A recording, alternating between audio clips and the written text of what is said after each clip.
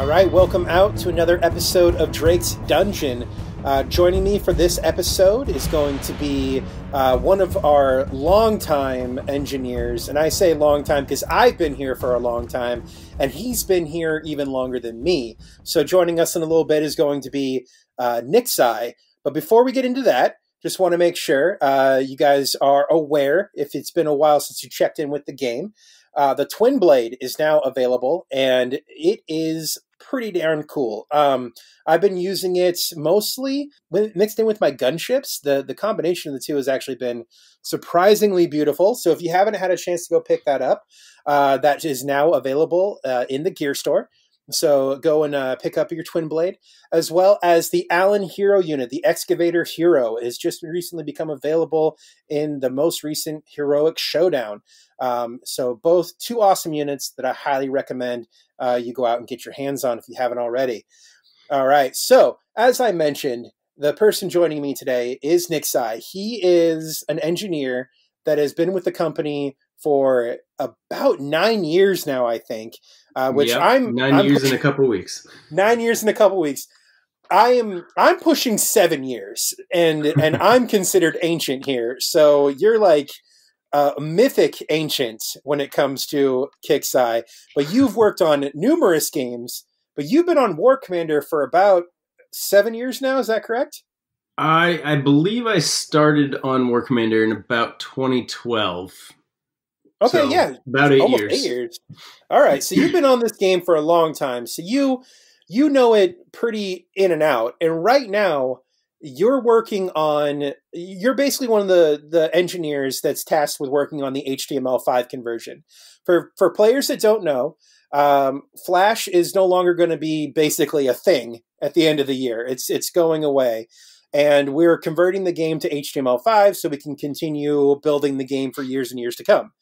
And this means that, it takes a lot of people to make that happen. And of course, this project has been tasked to one of our best engineers, most skilled engineers, who's been with this game for 8 years now, roughly. So NIXEYE, you're working on this. Let me just ask a very loaded question and say, how's it going? Oh, it's going all right. Yeah, so I've been at it for quite a while now. We've been working on some of the prep work for the port, and also the porting efforts themselves have been going kind of alongside each other.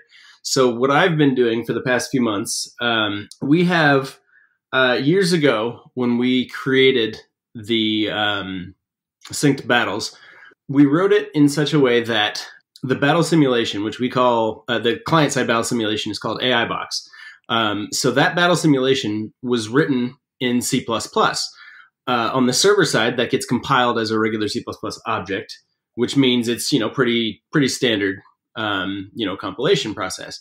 But for the client, we cross-compile that C++ to ActionScript bytecode using what was at the original time we set it up an alpha version of what later became Crossbridge. So that this is Adobe's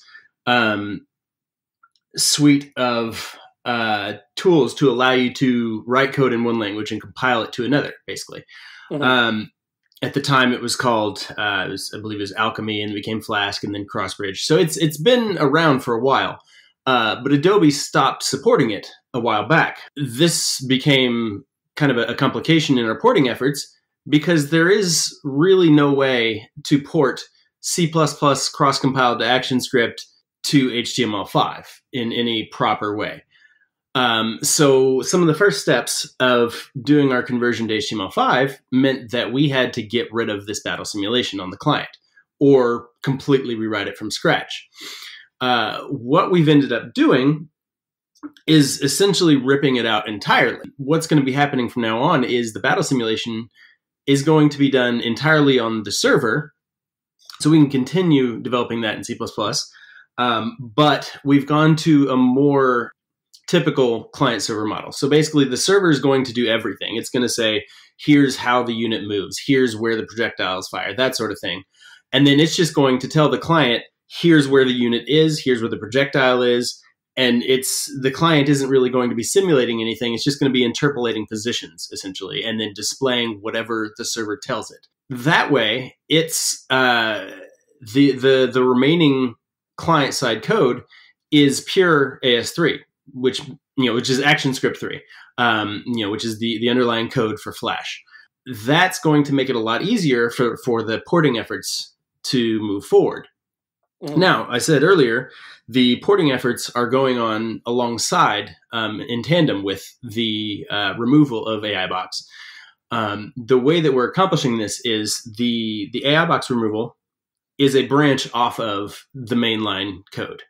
So it's a modified version of what is currently existing on live. And, I periodically pull the latest code from live and put it into my branch. The port to HTML5 is then branched from this branch. So whenever I update things from live, the guys that are currently working on the HTML5 port then update their code from what I have. So it's kind of a multi-step process. The reason we're doing it that way is because we didn't want to wait until the removal of the simulation was done before we started doing the port. We didn't want to take a chance at it falling behind. Right. So, we got started on it as soon as we possibly could.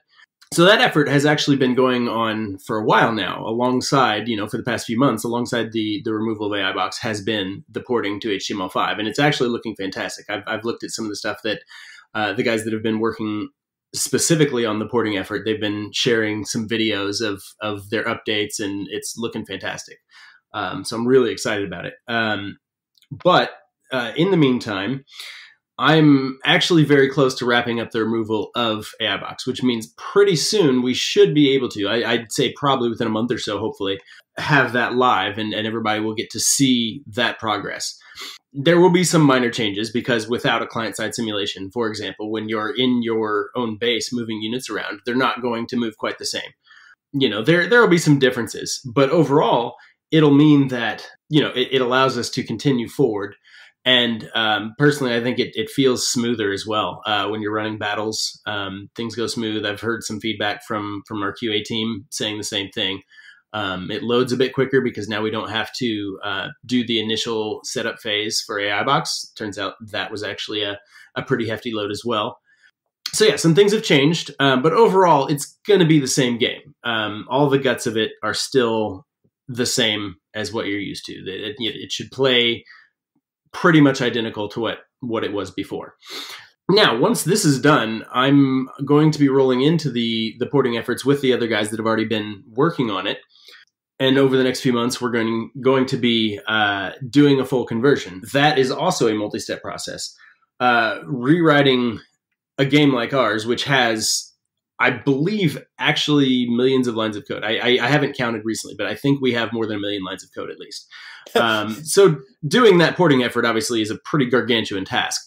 So I just have the mental image of you going through each line one by one and going like, 1, 2, 3, and then just like up, yeah, and then sneezing and then realizing like, oh no, what was I on? Oh, I gotta start back to 0. Yeah, no, we actually have at times, and it's been a few years since we did this, but we actually had visualization tools which showed where the bulk of the code was, and it did some analysis on the repository. And I believe at that point there was something like 1.2 million lines of code, I think, and that's it's been years, so there's been more added since. So it's a pretty gargantuan task, and doing it manually, 100% manually, would be impossible given the timeline and manpower available. We would need hundreds of engineers to do that, in this timeline. So what we've done is we actually have some tools. We took some existing tools. Fortunately, there was some open source stuff that we've then modified to fit our needs. Basically, that takes ActionScript code and converts it into a language called HAX. HAX is another language that is meant to be written once and deployed to various other languages. One of the languages it can deploy to is HTML5. So what this gives us is it gives us something we can convert once and deploy. It could possibly be used in other ways in the future, but right now we're going to be using it for the HTML5 port. So basically, the tools that we have and we have modified to improve the translation, but it automatically translates ActionScript code to HTML5. It's not going to be a perfect translation. It doesn't compile on its own. So basically, we run the tool. It gives us sort of a basis, and then the guys that are currently actively working on it then go through that code, fix up the things that don't translate properly. Then they test it. They see, okay, how does it work differently from live? All right, obviously, the sprites aren't working, or the projectiles aren't firing, or whatever, right? And then they fix that. And so that has been going on for the past few months. And like I said, it's looking really good, and they're making great progress on it. And I can't wait to roll into that effort as well. Yeah. So let me make sure I'm understanding everything, because I'm an English major and communication major. So a lot of what you said sounded like made up sci-fi terms. So I'm going to do my best to try to make sure I understand this. So right now you're working on AI Box. AI Box is basically the middleman that helps talk to Flash. So we're talking about eliminating the middleman, right? Yes. And then once that's done, you're going to be working with the team that's already working on the HTML5 conversion. And you're going to basically be taking the changes that you've made to the game without AI Box and helping fold those in to that new language that's going to basically turn it into HTML5. Exactly. Yeah. Wow. I'm kind of shocked that I was able to sum up that really well. I am impressed. You did a great job of explaining it. Yeah, it's basically we're removing a large chunk of the game. Well, not removing a large chunk of the game, but a large chunk of the code, and refactoring the game so that it can then be converted properly. Okay. And so, that will all be completed before Flash gets shut down. So, by sometime this fall, we should be good to go, and that will be available to players. Yeah, I know a lot of people every week. I kid you not, I get questions on when's the specific date that HTML5 is happening, and sadly, because you were saying it's such a gargantuan task that it's nearly impossible to say it's going to happen on June whatever, But yeah, what we're shooting for right now is to have this either very late summer or sometime in the fall. Definitely before winter was when we're looking to make sure that this is at least in an active beta form for players to actually get in there, play it, and help us identify bugs that we can fix and improve it moving forward. Yeah, exactly. It's because of the difficulty of the task and the large number of unknowns. It is near impossible to get any sort of an accurate estimate, but I got to say, some of the estimates that the guys that are actively on the port have given, they've nailed it. They've been on time or ahead of schedule. We've got some really smart guys working on it. They're fantastic, and they're doing a great job. And luckily, it was a lot of the same people that worked on the port for Battle Pirates. So they have a lot of experience already working on converting a game that is similar to War Commander to HTML5. So I do think that this process is going to go a bit smoother than it did with Battle Pirates, just because we have people that have a bit more experience on doing this now. Yeah, absolutely. They've been taking the lessons that they learned on the Battle Pirates port, and I wish I had the exact metrics, but they've been making progress months ahead of how they were on Battle Pirates. It's they've sped up the process significantly. When I said that we're using this tool, that the automatic conversion tool, they've made changes to the tool itself in order to speed up and improve the automatic conversion, which is saving them time in the end, on the manual efforts of making things work the way that they're intended to be. Excellent. Well, NIXEYE, I appreciate so much giving this update. I know the community is going to appreciate it because this is the type of stuff that they're really looking forward to. I know that you are hard at work on doing this, so I'm going to let you get back to work. Again, thank you so much for taking the time. Thank you for having me. Absolutely. We'll have you on probably again soon once we get closer to the process completing, so we can get folks kind of fired up for the beta and stuff like that. Does that sound good to you? That sounds wonderful. All right. Once again, thank you, NIXEYE, and everybody out there playing War Commander. Thank you so much. I know that we're all in this globe dealing with a lot of interesting times right now. So we're just happy that you're spending that time with us.